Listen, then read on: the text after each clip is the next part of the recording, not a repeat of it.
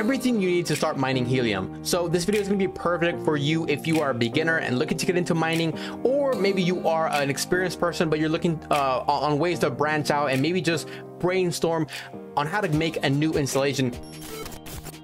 Now, I won't be going over the installs step by step, but I will be going over what you need in the installs and how to use the spreadsheet that I made, which brings me to my next point, guys.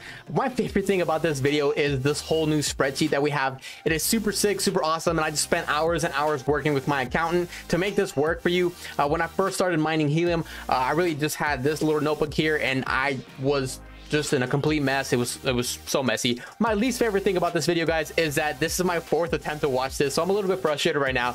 But with that being said, guys, when I first started, this is a little bit of my journal here, and I will one day be more transparent what's in here. But this is actually where I keep my financial goals, and especially when it comes to mining, I write down everything that I want to happen in here. I don't always have the best mindset about it, but I'm working on it. This right here, guys, if you're looking at what this is, it's really almost nothing, but this is how I organized my my mining situation. I would plan out the location, I would write down like what kind of install it is, and as far as what I would need, this is where I would just brainstorming locations, and same thing, just writing out what I needed. Right, I would write down like what kind of antenna, the arrestor, and just everything. Long story short, guys, what I want to explain here is that this has no format, and it's really hard to do this for 8 different installs. As you can imagine, I have literally like 15 different tabs open, and it's a wreck, it's a mess. So guys, if you guys want access to the spreadsheet, follow along with me. It is super cool. It's going to be in the Discord in the link section. Just go ahead and click on it, download it. There's already steps on how to do everything, so everything's already been made for you guys. Just go ahead and download it, and you will be able to edit that yourself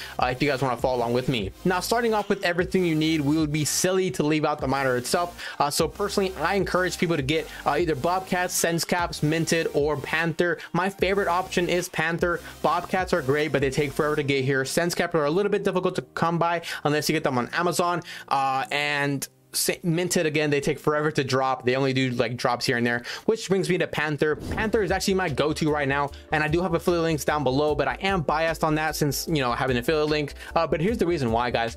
Panther has been able to distribute miners way faster than almost any other distributor. The only person that it has not really beat at the moment right now is Bobcat, but it seems that they are catching up. And now every other distributor has, you know, taking a long time to send out miners. I'm not saying that they're going to ship it overnight. Now, of course, just depending on when you buy, they will say, hey, we can ship within 15 days, or maybe we can ship between 3 days. I bring this up because, you know, when it comes to getting a miner fast, you know, time lost equals money lost, especially when you're in this market where the earnings are less and less for the miners just in general. Now, that's completely untethered with the US dollar of HNT. Some people who buy miners have to wait 7, 8, 9 months, and I just think, wouldn't it be a little bit smarter to get that money back within, you know, a year sooner? And again, that's not financial advice by any means. So that kind of just sums it up as to why I prefer Panther miners and why I'm so biased on them. Now, throughout this list here, guys, I have affiliate links, and I just want to give out my sincere appreciation. You guys know how much I appreciate you guys using the links. You guys really are a true blessing. I mean that from the bottom of my heart. Now, moving on, guys, I put timestamps down below, guys. If you're looking for a specific solution, you guys want to come back to this video whenever you guys want. But now we're going to go over just a simple install, starting off with an indoor install. Not my favorite, but it is an option if you absolutely have to. Indoor installs are pretty straightforward.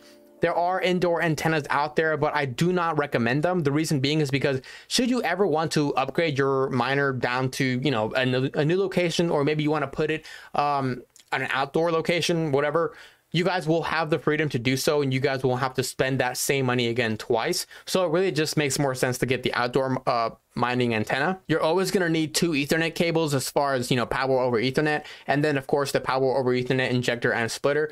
I talk about that in my power over Ethernet video somewhere over here. You're going to need 1 short cable and 1 long cable. That will never change no matter what you do. The short cable goes to the injector, and the long cable goes into the splitter. Since we are an indoor miner, we will not be needing any weatherproofing for this mining setup. Now that that's out of the way, let's get to the fun stuff. Outdoor setups. You guys love this. This is what you guys come to the channel for. You guys have seen the crazy installs that we do here. Now, again, this does not change for any setup, especially if you're doing the power over Ethernet. The only thing that will change, guys, is the distance of the cables. So, for example, If you do power over Ethernet, you have 2 cables. The only thing that changes is not the number of the cables, but the distance of each cable. So this is why this spreadsheet is going to be so handy. You're going to be able to plan out all of these installs in a matter of a couple minutes. Now, most likely, if you do an outdoor install, you will be needing some grounding cables. So I will be attaching this video right here, and it'll be just going over just how to ground your miner and what I've done previously in the past. And personally, my goal with this whole list and, you know, just me in general mining helium is to not spend as much money as I possibly can. It's actually the opposite. I want to spend as least money as I can to make the most money that I can. Now let's go over some rooftop installs. So these are the most common and probably one of my favorite ways to go about it if I can get a chimney. But here's the cheapest and really just the easiest way to get a base for your rooftop. You steal it. I've used my old dish network antenna, just the base of it. I kind of took everything apart and just reused the base. You could use this if you have one. If you don't have one, maybe your neighbors, you're pretty cool with them. Maybe you're like, hey, I'll take that. Most of the people are not using these bases anymore. If for whatever reason you just can't seem to get your hands on one of them, I have linked them as well. But honestly, guys, you can find them on Facebook Marketplace really cheap. Some of them are just like saying, hey, these are free, get rid of them, so people don't want them on their homes. And again, like I said, I'm trying to save you guys some money here, but just to go over it, what I usually do is power over Ethernet. You have to have a base somehow, and I use conduit poles for all my setups. Check out this universal setup video right here. Sorry to link all these videos, but honestly, this is the best way to just not waste your time instead of and not make this really, really long video. Rooftop installs have proven to be one of the fastest for me and just super clean and super nice. And sometimes you don't even have to do any punctures or any holes in the walls, which is also super great, especially when you're running a business, when you want to just avoid as much liability as you can, taking the least amount of risk on. Now, going back to chimney installs, my favorite because it's just a strong base already made and I just kind of tie it to it. Here's a video right here, guys, of the fastest install I've done. I know a lot of you guys have already seen it, but it's really just exactly everything that I've been talking about as far as a rooftop install. Also, guys, the chimney install I think is the wife friendliest one, so just want to put that out there. Then going to flagpole installs, this is very, very easy using my universal setup video again, guys, and mixing the flagpole. I do have a flagpole video right here, all you need is a flagpole and cement, right? But if you have a level, a shovel, that rhymes, and no, that's basically it. You just buy the flagpole and then you can just knock it out. Of course, you have to do the whole setup for the outdoor enclosure, but super easy and just works great. And if you like a flag, it looks good too. So, okay, so for tree install, guys, I have like 2 or 3 videos as far as the tree install. Honestly, you're going to have to just finagle it. You're going to have to get the bolts that really fit you. You're going to have to get stuff that really works for your tree. Really what you're gonna need though, guys, is the same thing. You're gonna need a base for something that the bolts to kind of latch onto, which is again what we do for the universal enclosure that we talk about. Even if you don't use that, guys, and you use the enclosures from Rack Wireless, like the whole kit and everything, those are pretty pricey, about $100, but I have done this recently and it works out very nicely as well. We had a tree climber go up and install that. So all you need is to get 4 or 5 bolts. They're called timber bolts, but if you don't want to get timber bolts, you could just get any kind of screw, really. Just make sure that they're wide threaded. Power over Ethernet, and most likely you're going to be burying the cable with conduit or a direct burial cable. Good thing is I have already linked everything that I talk about in the spreadsheet, guys. Okay, guys, here comes the fun stuff. How many helium miners do you want to have? 5, 6, 7, 30, 50? Crazy, right? Okay, so planning out 2 miners might be simple, right? Okay, when you do 10, 20 miners, it gets complicated. Why? Because not all the cable lengths are the same. For example, you might have 1 200-foot cable, 3 150 cables, 5 70-foot cables. All of a sudden, all this math is just crazy.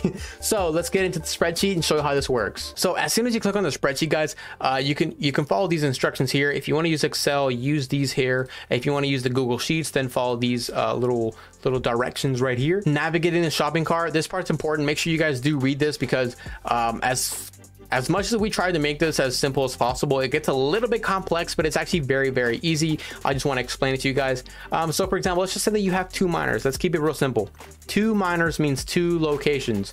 So therefore, let's say you want to do 1 attic install and you want to do 1 flagpole. So first go to attic and list out everything you need for the attic install. So for example, if you scroll down, I have the miners here. I have outdoors enclosures.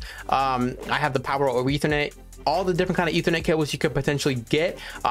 You could just list down everything you need without having to kind of go back and forth with pen and paper.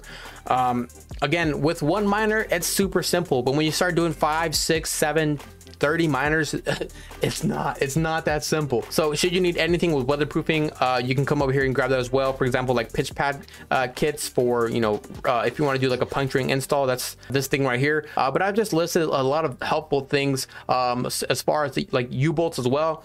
These are specifically for the antennas. You guys can use these as well. If you do flagpole installs and you have one antenna, you will need to buy another pair of these as well. If you want to do an outdoor enclosure, everything that we do from the videos, this is the type 1 right here. This is what I've selected here. This is what we use in the videos. Now, if you guys want to do something else, I have listed this right here as well. I know I've seen a lot of people, especially on like Reddit forums, they're using these boxes as well. So that will be type 2. So guys, let's just say that you have one Bobcat miner and you want to run power over Ethernet for this setup. So what you do is you go to the power over Ethernet section. I don't think you're going to need any outdoor enclosure since this is an attic install. What you do is you go over here, click on the injector, the single, and just type in 1, right? So that's all you need. Then you need a splitter, of course, so just type in 1 as well.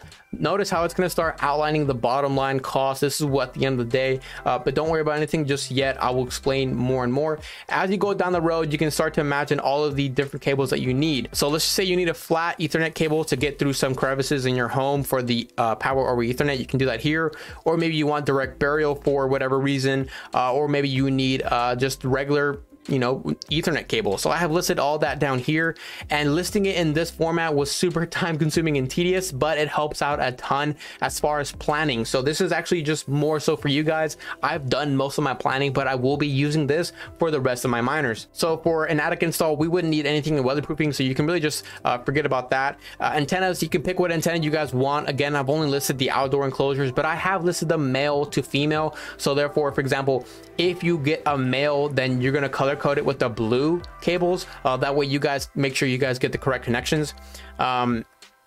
A lot of people will ask questions about connections and stuff, and really this just makes it simple, and I triple check these to make sure these are right. But you can also do that on the website. And again, if you get a Rokland female antenna, you're going to have to get a male cable, which again is color coded the same color. Down here we have the accessories that I talked about, especially the flagpole should you want to do the flagpole installation. I've also put down the concrete that I've used in the past, especially for like a flagpole installation. I'm not saying you guys have to buy it, you know, from here, but at least it shows you a picture of what this actually is. So you click on the link and it takes you straight to that product. This is the same concrete I used for my flagpole installation. So there it is, works fast and it sets really fast. But this is all designed so that should you want a 12 dBi antenna, all you have to do is click on the link, and it'll take you directly to this without you know, closing out this tab here, and then you can just insert the quantity that you have. But you do this at the very end of the whole process, right? So I'm just going to fill out these things here. I want one antenna, and then I want a lightning arrestor right here. And for my setups, I usually do like, you know, one 3-foot LMR 400 cable. What happens, guys, at the end is the shopping cart will be updated. You don't have to touch anything here unless you guys want to add something manually. So guys, check this out. After you have completed all of your installs here, what you could do is you can come over to the shopping cart or miscellaneous. Let's just say that you're missing something. You can add something here. For example, let's just say you want to add a flagpole, or maybe you want to add some tape, right? Like you want to add like a couple rolls of tape for whatever reason, you just add this, boom. And what happens is you come to the shopping cart and everything is completely updated. The bottom line cost, it tells you how much you're spending for your entire fleet. And the coolest thing, guys, is the summary report. This is my favorite part, guys. This does not change. Like you guys don't need to touch anything here. It will update automatically. So let's just say I have one miner and I need to make sure that I have everything correct. I would see one miner, or maybe you already own it, so this will be 0, but I know that I have an attic install.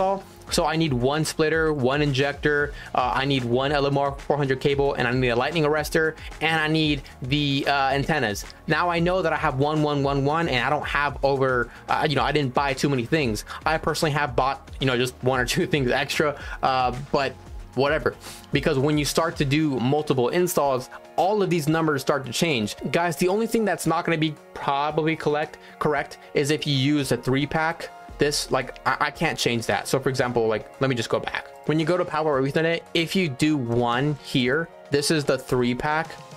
if you do 1 right here, it will not pop up as 3 all the way over here. This is the extent of me and my accountant's collaborative work together. So just know that this number right here will be the only one that's wrong. If you guys want to do this correctly, then just do 8 singles and then it should pop up as 8 over here. So if you have 8 miners, right, with the exception of this tab being probably the only one that's wrong actually, but you guys will know why.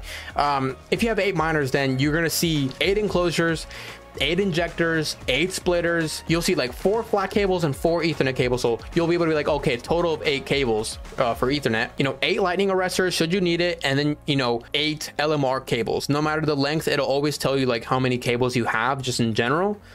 So this right here will just help you out a ton. This is what really threw me off, and I was fumbling back and forth between Amazon and my notebook just trying to like do this, but yeah, it doesn't work. Anyways, now lastly guys, the tools that I use for this is probably just as important as the actual equipment itself, because if you don't have the tools, then making all this stuff happen will be difficult. I myself am personally on a budget, regardless of what everyone else does on YouTube. I do like to be on a budget, but I know that it's not possible to do these things without the proper tools, especially when you start doing crazy installs like the tree installs that we do. You're gonna need a drill that can actually handle the load, especially if you give a drill to a tree climber so that they can do this work. I have this DeWalt here. I have the older version of this that don't sell it anymore, but this seems to get the job done for just about every single thing that I've done. The important thing here is the hammer drill. This is what allows me to drill into some brick. Now that I've been doing conduit work, well, way more than my rookie level miner installs, conduit work has been kind of my thing now recently, and I've been doing it more and more, learning a lot honestly, but this drill is what makes it happen. And also having a drill like this makes doing any kind of tree install a lot easier. I'm not trying to sell you guys a bunch of drills, but I did a ton of research, and this is a drill that I have, just the older version. The next best thing is the Makita, which honestly I think it's actually better, but it's a little bit pricier. And then you have the Milwaukee M18 Fuel. This right here is actually one of the best drills according to all the research that I've done and for the price. Now, the only thing that's going to be a little bit pricey is actually just the whole package itself, like batteries and stuff. But this is an investment that I will only be making once. Even though I have their older drill, I am investing into new batteries that actually cost like 150 bucks, which is ridiculous because they're batteries. But honestly, it's just an investment for the rest of my work, because I will not be stopping here. I will not be stopping with just a couple miners. I'm growing and growing and growing. So yeah, I think for me that $200 to $300 for one tool that can help me do all these jobs, but I think it's definitely worth it. But guys, you don't have to buy these brand new. Maybe you can find these drills on Facebook Marketplace for a lot cheaper. Someone's just letting them go. Maybe somebody wants to upgrade. I just show these because I don't have these in my hand, but these are the drills that really get the job done. So moral of the story is, if you can get these drills for a cheap price, please do so and grow your empire. So closing thoughts, guys, let me know how many miners you actually want to have, and write them down in your journal, and let me know down the road when you actually get those miners. Super sick. I would be super happy to congratulate you. I know the feeling. Guys, thanks so much for watching. My name is Gabriel Chaparro. I will see you guys in the next video.